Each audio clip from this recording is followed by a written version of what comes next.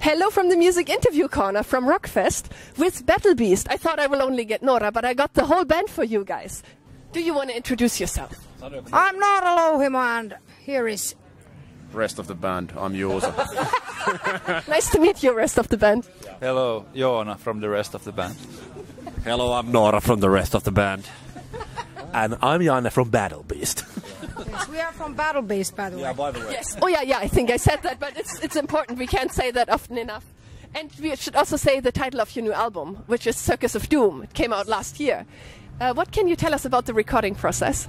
Janne, tell a little bit about it. Yes. Oh my God, I can't remember anything about the recording process.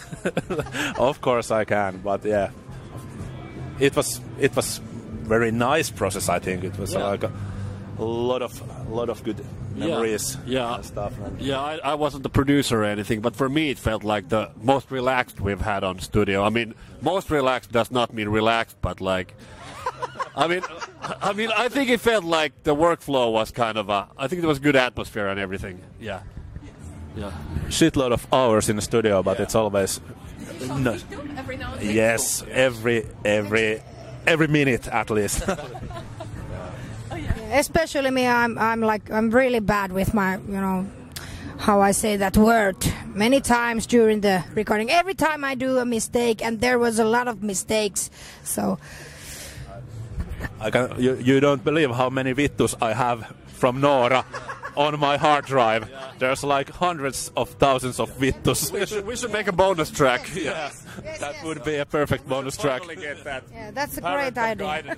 Yes, I would love to listen to the video track. Yeah, but let's listen to the other album as well. Yes. Yes. Do you want to add anything? I have to say I don't, except vittu. Yeah, it was a semi-relaxed process with lots of vittus. Wonderful. You know what? You should release the Vito track and they can be your background singers with Vito. You do the main lead Vitos and they do the background Vitos. Yes. Do you have a favorite song on the album? Yes, I have, but it's very hard question because it depends on the mood and the day. Some days it is Circus of Doom. Some days it is Wings of Light. It's like it depends on the mood I have, and How about you, Eero? Not really. I mean, it's not like I ever listen to our own music at home, but it's always like my favorite track on every album is the one that gets the audience going. Like I mean, if you play those songs on the rehearsal room like 300 times. It doesn't feel like anything, but when you go on stage and see how the people react to it, then that's why I'm into this business, and whatever gets the crowd going is my favorite song too. I bet Yes, I bet the Vito track would get the crowd going really well. Yeah, but I didn't want to interrupt you. No. I was only going to say vittu. Oh, thank you. This is going to be my favorite interview ever, because Vittu is my favorite word. It's the first Finnish word I learned. Yes, it opens my heart. Yes, Mika Vittu. Yeah, and you were part of a special concert in March, a concert that was broadcast on Yle to support Ukraine. Do you want to tell us more about that? Well, I was asked to do it like in a short notice, and of course I was in because I thought it was for a very important cause, and I hope that it helped people in Ukraine. So it was, and of course it's an honor to be asked to be part of that kind of concert. So. Oh yeah, and actually the next question is mostly for Noora, but maybe I mean you all have nice stage outfits, but yours are especially nice. So who designs your stage outfits? Well, first of all, I have some idea, and then I do with Katariina Tuttavainen from Ilmatar Couture. She is designing them with me, and she also is the dressmaker. So, and also on this album, she made the outfits for the guys as well. She made all the outfits. Yes. So, and it's been a very special and great relationship with her, because it's like since 2017 we started to do this collaboration, and it actually started the way that she asked in Facebook if she could make a stage outfit for me, and there we started, and it's been now like how many years? 6 years? Yeah, 6 years, and we still keep on doing this, and it's great. Oh, that's great. And did you guys like the rest of the band? Did you also like your stage outfits? Absolutely. Yeah, also we even had something, like we were part of the process of like designing our own clothes, and definitely it worked out really well. Like she's like really enthusiastic about her work, and that's definitely good for us because we are not really like clothing designers. So it's great to see that someone who really cares about that stuff is like taking care of that. Yeah. Do you want to add anything? We want more stage clothes for the guys, but damn, it's expensive. So that's the one reason we have to like focus on someone, and of course it's obviously Noora. But maybe when the band grows bigger, then we can start adding some extra gear for the guys too. So. Yeah. Vittu. Thank you so much. Yes. Because you mentioned social media, that the designer contacted you through Facebook. I heard or read somewhere that one reason why you became the singer of Battle Beast was that Anton saw something from you off YouTube and he really liked it. Is that true?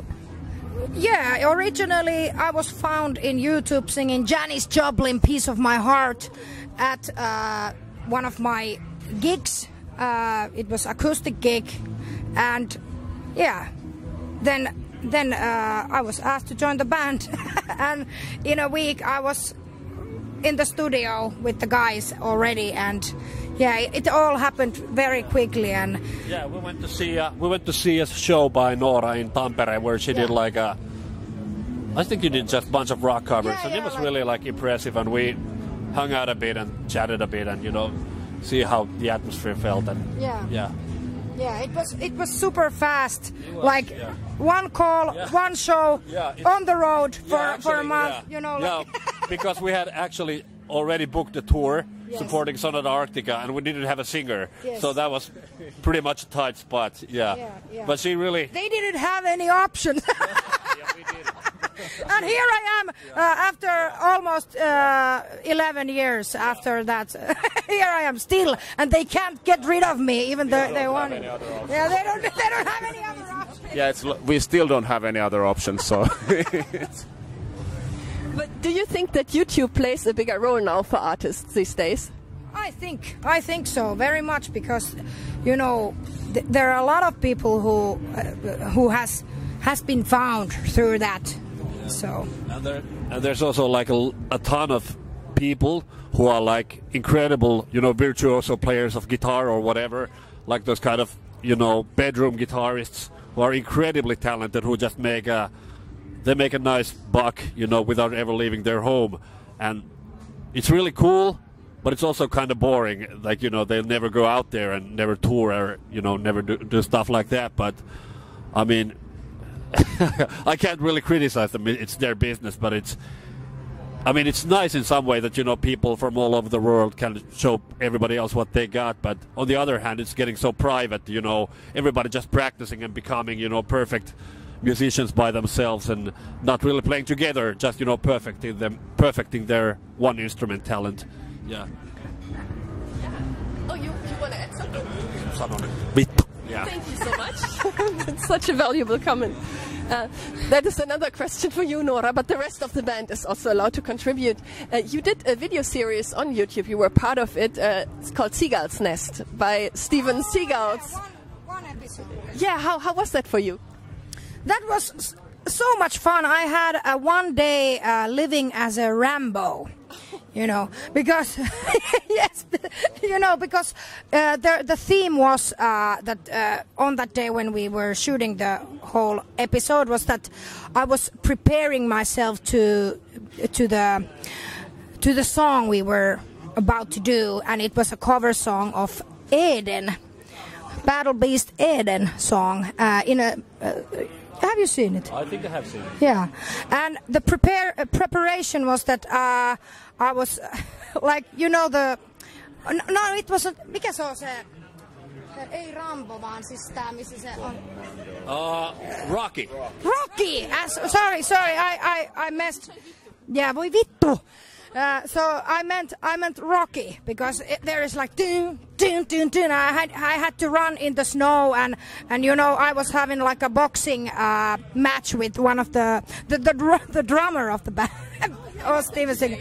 Yeah, they're great guys and we had so much fun doing all that funny stuff and then we did the STEVE N SEAGULLS cover version of the Eden song and it actually came a big it was I really like that version, so I don't know about you guys, but I mean everybody thinks it's better than the original. Really? Oh, no, you shouldn't say like that, but I like that we could actually make something, you know, something different version, so and also collaborate with you know other bands and colleagues. Oh yeah, now a question for the rest of the band. I see you have a cat on your shirt, and I love cats, and there's so many metalheads who love cats. Can you tell us something about your shirt? I bought this.